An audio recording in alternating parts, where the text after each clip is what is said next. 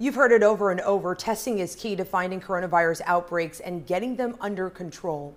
But when many are waiting a week or more for results, it's clear something in the system is broken. A simple device created by a Tampa Bay area doctor could be the answer. But as 10 Tampa Bay's Emerald Morrow reports, there are still hurdles to clear. I really want to make a difference. And we have something that's proven to do just that. That something is a test called Febridex, cited in the Journal of Infection for its ability to distinguish between bacterial and viral infections in 10 minutes or less. And if they're viral, then they could have a higher risk or probability of having COVID-19.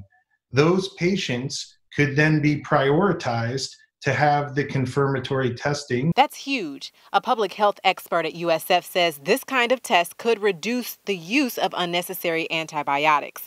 Another doctor says it could be key to cutting down wait times for COVID-19 tests. It might help triage or able us to make determinations of who does need COVID-19 testing and who doesn't. Dr. Elliot Godofsky of Manatee County speaks from his clinical trial experience with the test. This would make a giant strides in getting us out from under the pressure that this pandemic is putting on us. This test is used in UK hospitals, and University of Southampton researchers just reported how the device could reduce COVID-19 spread in hospitals. But the test Dr. Rob Sambursky of Sarasota worked to develop still needs FDA approval here. We moved forward with a U.S. pivotal trial with the FDA that was unfortunately interrupted by the pandemic. To get faster approval, the FDA requires something that looks at a specific virus. While this test will not show if you have COVID-19, developers say its ability to detect any virus at all could be exactly what we need